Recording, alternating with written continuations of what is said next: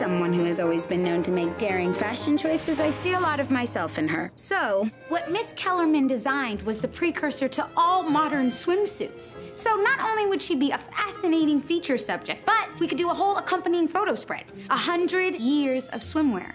And I got the suit. Unitards don't really scream sexy, more like 1970s magician. That's the first smart thing you've said since half the staff had to rescue you from a cold. Snap!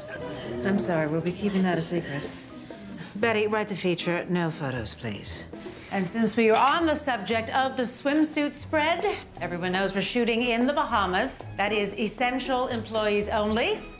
At Hartley will be drawing up the list, so stop sending me tacky flowers and do your sucking up to him. I'm fine with tacky flowers, or better yet, cupcakes. Basically, I can be bought. That's all. This will be my last shoot at Mode. I've told you many times before that people will die at my hands if things are not perfect. And this time, I ain't playing. She ain't playing.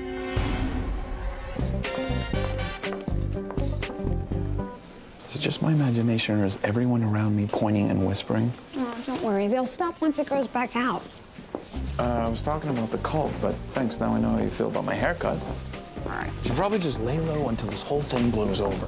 Come on, Daniel. Who cares? You're about to go to the Bahamas. Given everything you've just been through, I think you should do the exact opposite. Get out there. Try and be your old self again. Wait, you used to be pretty judgmental, my old self. Wait, in fact, you're the one who coined the term man-slut. Oh, come on. People were calling you man-slut way before me. And you know what? Being a little man-slutty might be therapeutic.